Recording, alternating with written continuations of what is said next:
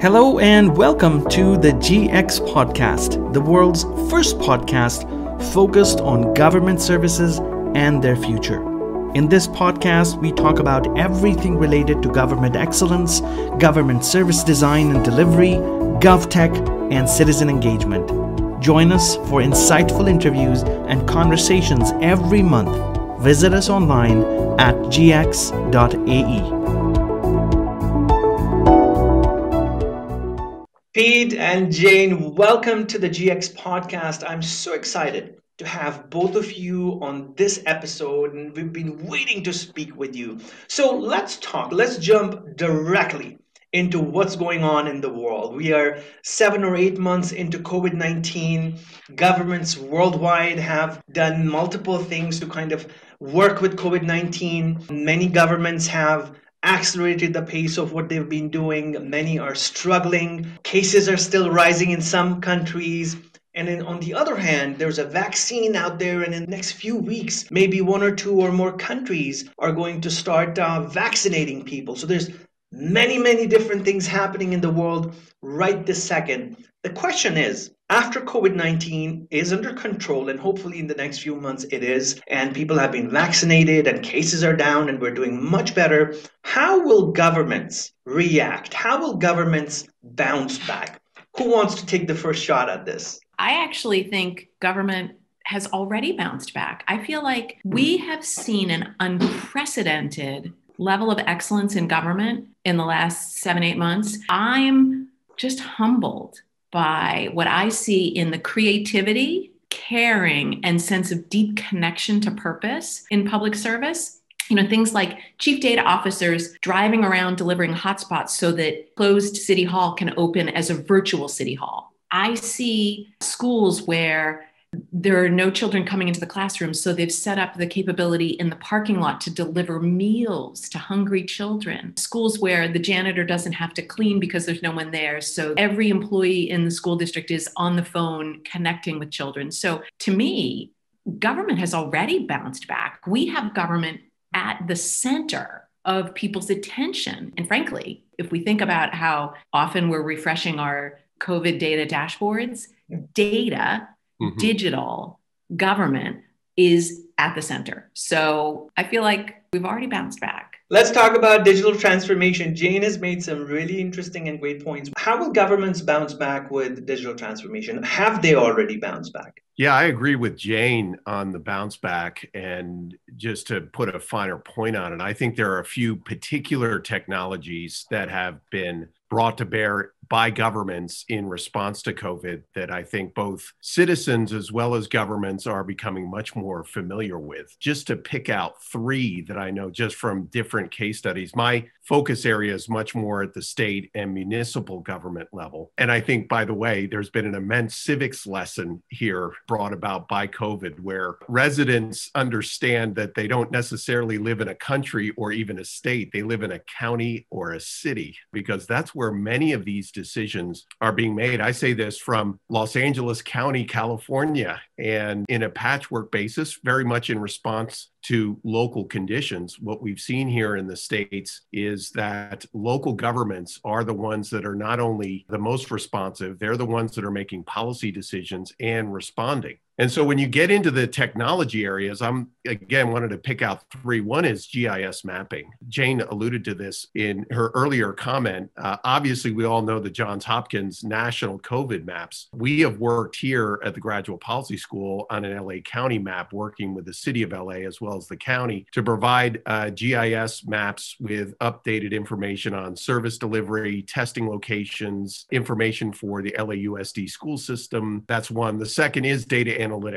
Carnegie Mellon has a great project they're working on with the city of Pittsburgh and providing information around business development, what businesses in particular are at risk due to certain COVID restrictions, and they're responding accordingly. And then another one is robotics. Their UT Austin, I know, has a very interesting program they're working on there with the city of Austin in delivering meals via robotics.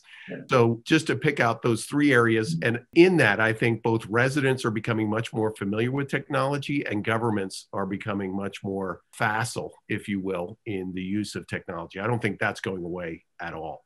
Now, given the next 3 months to the next 24 months, 3 to 24 months until hopefully everybody's vaccinated and we're back to something called the next new normal. Now, what are some of the challenges that governments will likely face in these next 3 to 24 months when it comes to delivering services, when it comes to managing expectations of citizens, all the different things that governments do? What do you think is going to happen, Jane? Well, I think we've already seen just brilliant work by data officers, innovation officers, digital officers in government, quickly transitioning from in-person service to digital service. And I'm just so impressed with how quickly this has all happened. But I'm also deeply concerned that government needs to serve all of the people, not just those who are fortunate as I am. We're connecting here, not in person as we have done in the past, but we're using technology. But I'll tell you what,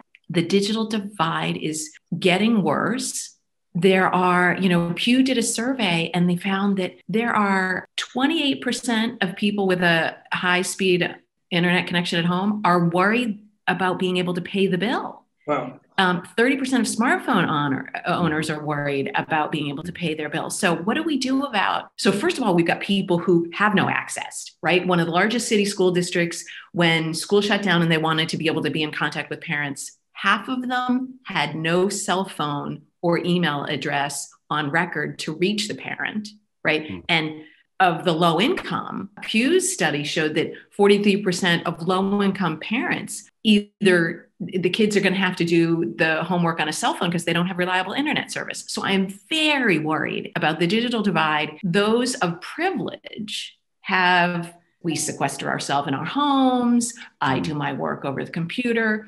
But the people who have some of the toughest jobs, collecting the garbage, the things that government has to keep doing are putting people at risk. And it is primarily low income and minority people who are in these jobs where they still have to go to work. They're getting exposed and their kids aren't able to get their education because of lack of digital services. So I feel like we have a huge challenge ahead, which is to close the digital divide and to keep low income and minority individuals from slipping further from prosperity. Yeah. Pete, what are you seeing? You're in an educational environment and there's so much connectivity happening. Nothing can happen without being connected in one case. What are you seeing as some of the challenges ahead? I want to echo what Jane said about the digital gap that we're seeing and it being exacerbated in government services, particularly education, as Jane says, but also just in the delivery and connectivity to other services. I think that the greatest challenge that we're going to see over the next 3 to 6 months is actually is part a challenge, but also part an opportunity. And that is really the budget challenge that cities and states are going to face in the coming months. The shoe has yet to drop here in the United States for our cities and states regarding their budget issues. We've had a couple federal relief bills passed that have been meant to support individuals and businesses. The next one that has taken months to pass and has yet to pass has been outlined as a support measure specifically for states and municipal governments. Depending on whether that passes and to what degree that support is then meted out to cities and states, I'm afraid that we're going to see the prospect of some cities actually going bankrupt in the first quarter of 2021. The financial and economic issues faced by all countries, but particularly the United States in the closure of businesses, in the drops of GDP. When you see this from the government side, these are the drops in tax revenues. Right. Yeah. And so when you have significant drops in tax revenue, the state of California has an almost $100 billion deficit, it is estimating. That's just one state, not to mention all the cities in this state or around the country. And so in that, how states and cities navigate these dramatic budget shortfalls, depending on what relief comes from the federal government, is going to be the challenge. Where the opportunity here is that it actually puts a greater emphasis on the importance of these digital processes to deliver services as well as provide information to those who need it from government sources. Yeah. And so it actually puts a greater emphasis there. But I'm afraid, as I said, we have not yet seen the full scope and scale of the financial impact to governments. Jane, you mentioned an interesting thing about people not being able to pay bills, and we're accessing services, but we don't know where they're going. So it's a very interesting thing that you mentioned, and I wasn't aware of that. One thing that comes to mind, and we talked about analytics, and we talked about GIS mapping, analytics, robotics. One of the things that's pivotal, I think, around everything is data. And many cities and governments have been working with open data, and that was happening for a while. COVID-19 is getting us to refocus our priorities and look at different things. What is happening with open data? Do you think there's an opportunity for us to work with open data and maybe accelerate some of the things that we have to do in the next couple of years? Oh, absolutely. I mean, I think that for a long time, open data was kind of this, government data nerd thing that nobody else really paid attention to or cared about. But I think that COVID, it has been a horrible thing for almost every aspect of society, but it has put a focus on data in government, and it has certainly made us pay attention to these, every city and county has a COVID dashboard. In fact, where I live, Boston, because the city had a multi-year project to do a data warehouse to integrate data across various different sources, the infrastructure was already in place. And within a week, our chief data officer was able to stand up both internally for the mayor and externally for the public, a COVID dashboard. So open data is something now that everyone thinks about, but I want to flip it around, which is that in the past, government open data has been about volume. It's been about how much can you produce. And I can even remember sitting around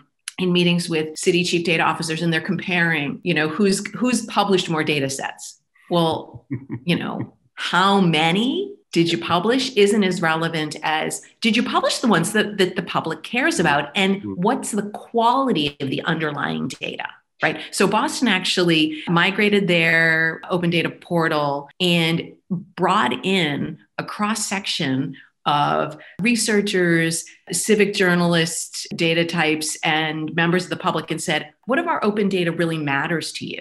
Because they didn't want to migrate everything. They wanted to choose quality over quantity. And I think that's something that we need to pay attention to. Is the information relevant? Is it curated? Is it easy to access? Is it something that people can gain insight from? Or are we just dumping stuff out there? I remember talking to the National Oceanic and Atmospheric Administration, and the former chief data officer told me, he says, we've got 2,000 data sets out there, and some of them are useless.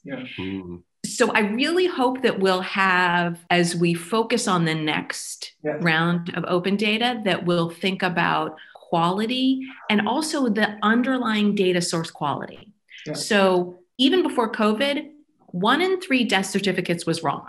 Wow. If you think about it, how does a death certificate get written? Well, it differs in every state and every county in terms of, is it the coroner? Is it the medical examiner? Is it a doctor? Who can sign these things? But if I'm an emergency room physician and I have all these people dying, I'm going to write the thing as quickly as possible. If the person had a heart attack, but maybe it was caused by COVID. So it's a complicated thing to unpack, but it gets me to this other thing of quality at the source. So much of our data, we enter it without thinking, how will it be used, and does it matter if it's right?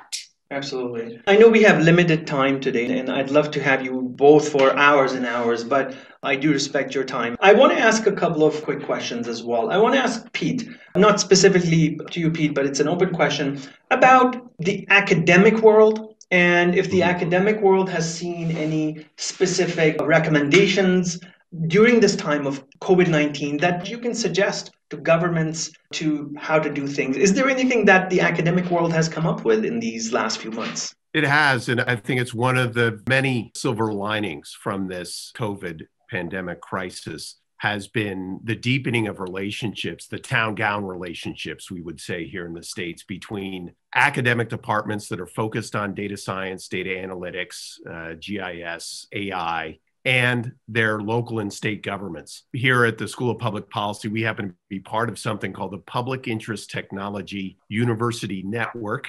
or affectionately PIT UN, Yep. which is a network of about 35 academic institutes that are doing something across the country, that are doing something in the area of GovTech or civic tech. And the stories that have come out in these last few months of how these academic institutes have supported their local governments through consulting and even development services is really remarkable. I take Jane's point. This is a remarkable time for big data. And many cities, they may not even know that within the academic institutes in their city, they have real experts that don't necessarily work for the government and may not be well versed in some of the challenges that their governments are facing, but nonetheless can be very helpful in the data analytics work, GIS mapping, other things that we've discussed. And we're seeing that happen across the country. Excellent. Jane, did you wanted to add something on that? Any observations? If not, that's fine too. I guess I'll just add one thing, which is this is something that came out of academia, not directly from COVID, but Steve Goldsmith, who I work with at the Kennedy School, he and I put together a website called Operational Excellence, and it's a Harvard Innovations website. And it's all about how to get more efficient at operating in government. And I feel like that's something that isn't a direct result of COVID, but gosh, as Pete talked about, just the horrible budget problems that are looming for us in state and local government, we need tools. And anyway, so this innovations website is one where we pulled together all the government efficiency studies done by the consulting firms and by think tanks and researchers. And so it's meant to be helpful, and I hope it will be. Yeah, it actually, I can segue into my next point. And I wanted to talk about behavioral economics and how governments have tried to drive citizen behavior. Have you seen, Jane or Pete, both of you, have you seen anything happening on that front? Like, are any specific instances where we can look at designing services and service excellence in a different way and behavior? Have you seen anything academically or at a research level? Well, I guess I'll start. If we're talking about nudging, I do think that some of the GIS mapping and the integration of some of these maps and social media, the ability of governments to reach out directly and in new ways to their residents through the auspices of Facebook or Twitter, making them aware of, say, where testing sites are located or service provision opportunities are there. Wouldn't call that necessarily a nudge, but in the same way, brand new avenues of communications between government and citizens. What about digital expectations in the next 2 to 5 years? Can we talk about maybe one or two things that governments should be doing right now to meet or exceed digital expectations in, let's say, the decade ahead? What should governments focus on? Jane? So what I would like to see is government investing in its people. Most talented chief data officers in government, the average tenure is about 18 months. Why is that? Because they go someplace else where they can make more money, have interesting, stimulating projects to work on, interesting colleagues. I feel like in government, we need to invest in both the digital and data talent pipeline, but also in bringing up the data skills of every single member of our public service teams and, make government an interesting place to work again. And, I think about the whole generation of people in the US who went into the military after our terrorist attack of September 11th.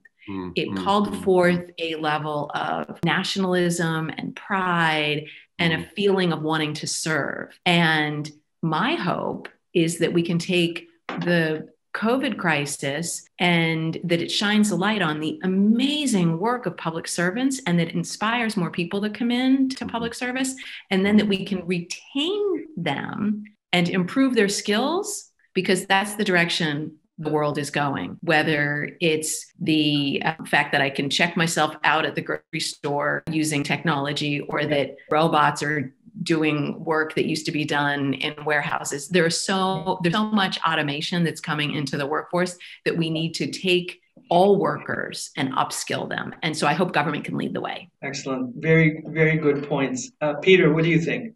I love the way Jane put that. with the reference to 9/11. I've done a fair amount of speaking to students here and others about this being a 9/11 moment. I was in New York on 9/11, and my own life and career was profoundly impacted by that day and the events that followed. The response here is going to be different. This is not a military response, but it is a public service request or a baton that has been placed, or a gauntlet rather, that has been placed before us to consider anew how we will support our own communities that have been decimated by this. And in that, technology is becoming, as you all know, this trajectory of the use of technology in government has been going for well over a decade. GovTech and civic tech are real fields that have been burgeoning. But what happened here is, I would say that the curve went like from this to this. Yeah. And the needs for local government leaders and state government leaders to be much more well-versed in the areas that we've discussed: big data, AI, Internet of Things, GIS mapping, and visualizations more broadly. These are the public leadership skills of the 21st century that, frankly, we're not equipped well enough or broadly enough to deliver the kinds of services in a way that our citizens demand and deserve. Absolutely. Jane and Peter, both of you, I really want to thank you from the bottom of my heart for spending this time with us, talking to our audiences on the GX podcast. I have a last question. Let's talk about one radical idea, whatever it is, whatever you wish to be. Let's say we have a genie who can grant us that wish. What would be that one moonshot, one radical idea that you would like to put forward today that can change the way we see and consume government services? What would that one idea be? Vision or quest, much as request, is that we don't have another person graduate from policy school, either at the graduate or increasingly at the undergraduate level, without being well versed in big data. We do need to prepare this next generation of public leaders, not only in the ways and forms of government and politics and so forth, but we need these institutions to be much better and well versed in their curriculum in the implementation of this kind of coursework to prepare that next generation. Excellent. Jane, your moonshot idea. Here's my moonshot. I want government in the US to radically improve the degree to which we share data. Right now, we have a lot of, there's a term called data mining that is in the big data world. And I have a different definition of it, which is people don't want to share their data. So it's mine, right? So it's data mining. And I want to change that. And I think that we have started to see data sharing where one department can share with another within the same government, but we don't have nearly enough of sharing data from the city to the county, to the state, to the federal government, and or with outsiders, Uber and Lyft. So I want us to get to a place where government asks only once for data. And then if we already have the data, we don't ask you to give it to us again. We make good use of what we already have by sharing, right? What did we learn in kindergarten? To share. Absolutely. So big data, utilization of data, and then sharing data responsibly, or changing the definition of data mining. Peterson, Jane Wiseman, thank you so much for your time. The entire team here at GX thanks you for your time and contribution to this podcast. We wish you all the best, and we'll definitely look forward to speaking with you in the future. Thank you so much. Thank you, Ian. Thanks. And Pete.